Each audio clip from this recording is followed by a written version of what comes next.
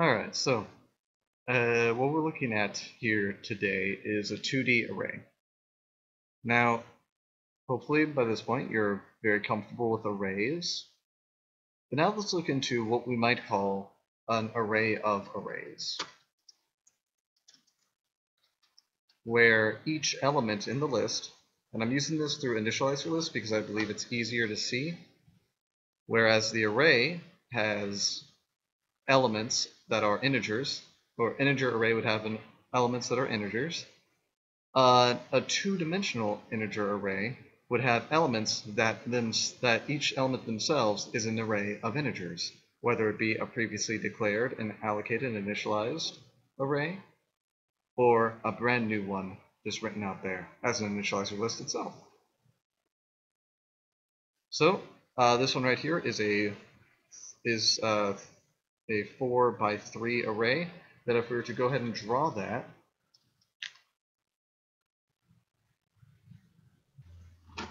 alright, now if we were to draw this, we would end up with 2, 4, 3, 5, 4, 2. And I'm drawing this out because this might be a good way to think about the array itself. The array itself is a lot like a table, where you have rows and columns, which I'm going to abbreviate to just COLS, calls. And with these rows and columns, each row is one whole array and can be treated as such. And what I mean by that is, let's say that we're now printing it, and I don't think I've made the print array.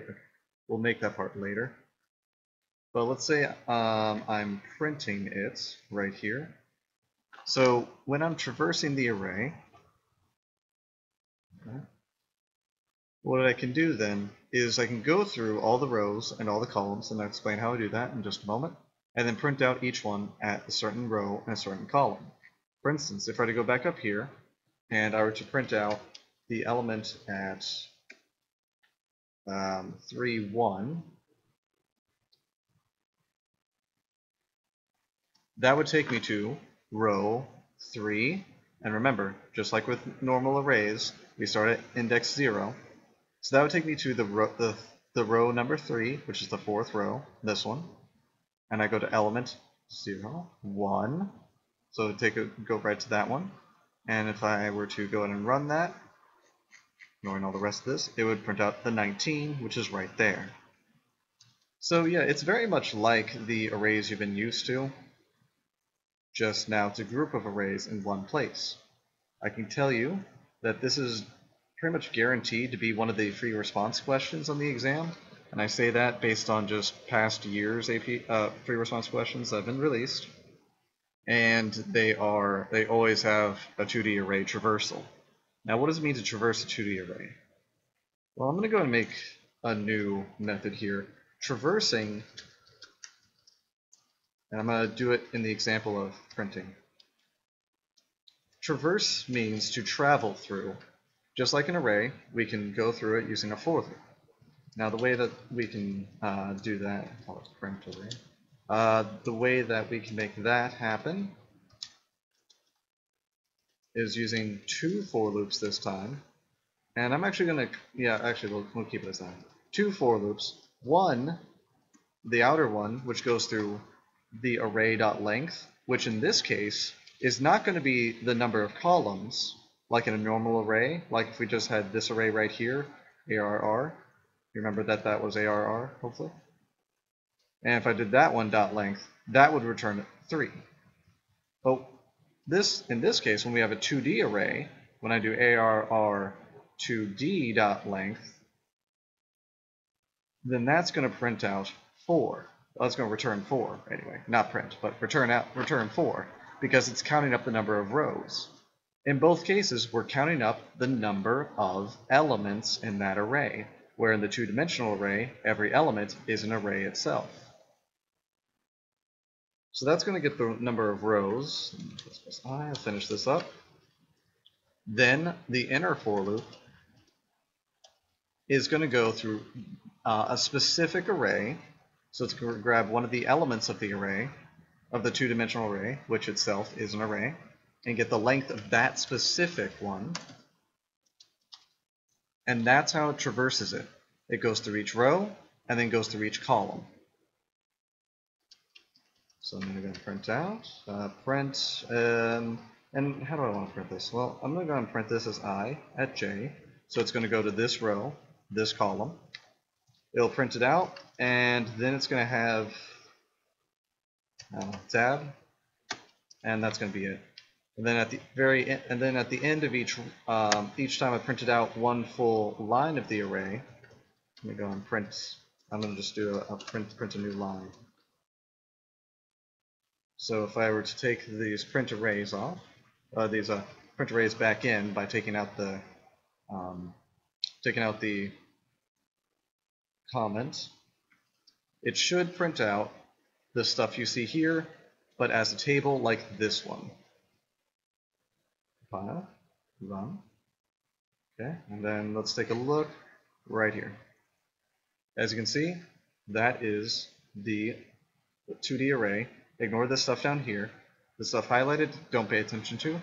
The stuff that isn't highlighted, notice, that's each row. The 2, 4, 3, the 5, 4, 2, the 7, 9, 10, and the 6, 19, 13. And that's how we do that one. And notice how each time I get through one full row, because this one is counting up all the is printing out each of the columns in that row, each of these things. Once it gets through one full row, we exit this loop and print out the new line to go to the next line, and then it'll go back through for that row now. Okay, so print array now works. Now I'm going to show you just changing an element. I'm going to change that value 19 to a 6 right here in code. So, and I'm going to keep both prints so that you can see the change from this one to now this one, where the 6 was once a 19. It's now just a 6. All right, moving on. Traversing, yeah, we already kind of covered that. You need to have a specification of where the row is, like this. So I'm getting the inner for loop, make sure to have this on there, and saying the exact same thing that I said earlier. All right, next. Calling one whole array. By that I mean just printing out just one of the rows here, and I'll put in a comma so you can know which one I'm printing right there, right here. So just calling one of the arrays themselves just as an array, I can change this stuff around to just call one of the rows in particular. This, for instance, would be calling the last row. And that's just a little bit of playing around with the arrays themselves. I think everything from here up you should probably understand, because it really is just the traversing. Traversing is half the battle of anything you're doing with a 2D array. You may also see some fun things like printing diagonally, but we'll see that a bit later.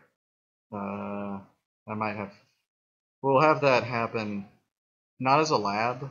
Originally that's what I planned, but we're going to do it instead more as almost like just kind of a mini lab.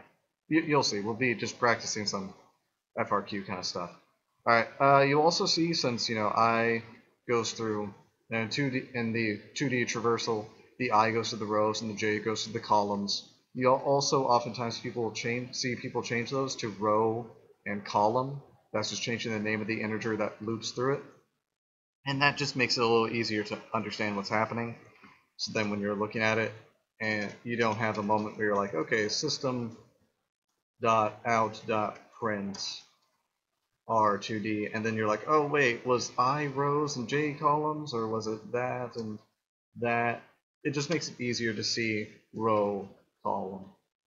Makes it more clear what's what. Additionally, you might also see them change it from column to just COL call, because then they're the same size.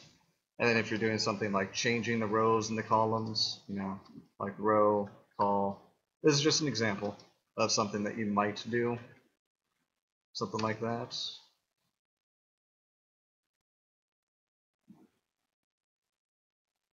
probably some kind of swap.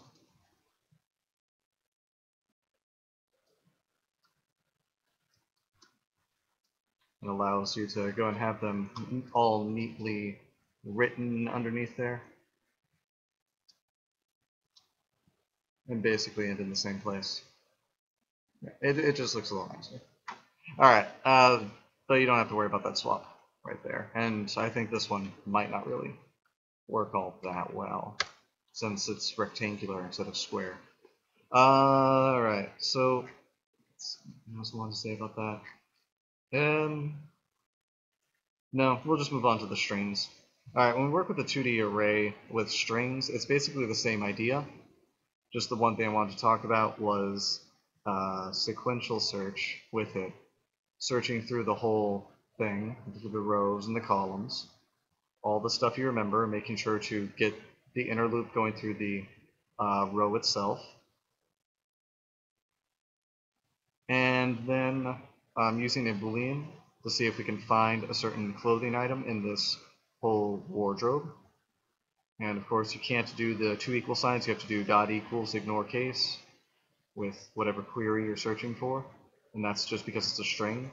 Whereas if this were the array 2D, and you had arr2d at row at column equals query, some number query, then you found it. In this case, we have to say, okay, no, if it's dot equals ignore case, because again, it's a string. So let's say this. Let's make this thing work. Right now, it just says it hasn't found it because there's nothing there. But let's say we're looking through this rather extensive wardrobe here, and I was looking for, let me find a black lawn sleeve shirt today. And I'd be looking through there and see, okay, did I find the black lawn sleeve shirt? Yes, I did. Next, if I were looking through just the 2D array of numbers, it'd be with that, and if the query number 9, which is right there, is in there, it'll say found it. It's another way of doing it. This way doesn't does use the found stuff here. We'll change that to found equals true. So we're using it, and you'll see it does work.